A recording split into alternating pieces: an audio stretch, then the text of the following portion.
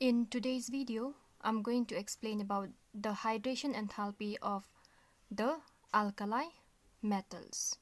So what is this hydration enthalpy? It is the amount of energy released when 1 mole of alkali metal ion is hydrated. So let's see what will happen to the hydration enthalpy as we move from lithium plus to cesium plus. And for that you have to know this one. First, consider a metal ion, alkali metal ion. Let's say that this one is hydrated, okay? So in such a case, you will get hydrated cation.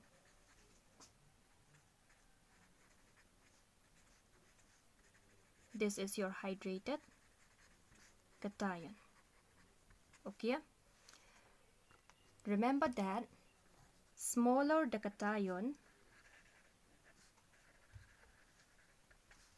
more is the degree of hydration.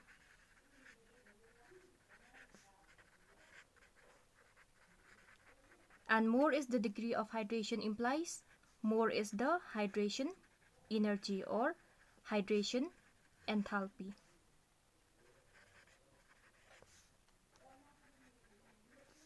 And also it implies more is the hydrated radii. But less is the ionic conductance. Okay, so using this one, lithium plus, and then we have sodium plus. Lithium plus ion has more degree of hydration than sodium plus, than potassium plus, than rubidium plus, than cesium plus, and also the hydration enthalpy in lithium plus is more than that in sodium plus, potassium plus, rubidium plus, and cesium plus.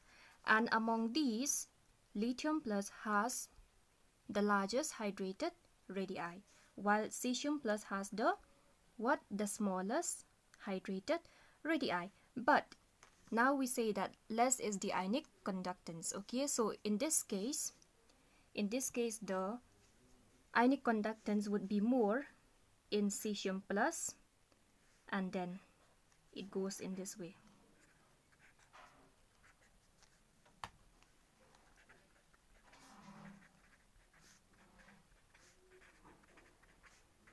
This is in terms of ionic conductance. Furthermore, we have here hydration enthalpy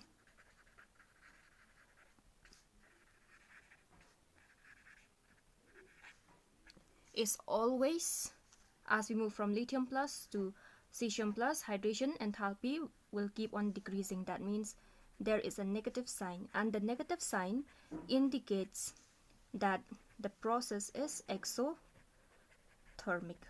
Okay, so this is all about the hydration enthalpy. Whenever a metal ion, okay, that is an alkali metal ion, is hydrated, then an energy is released, and that is known as hydration energy or hydration enthalpy.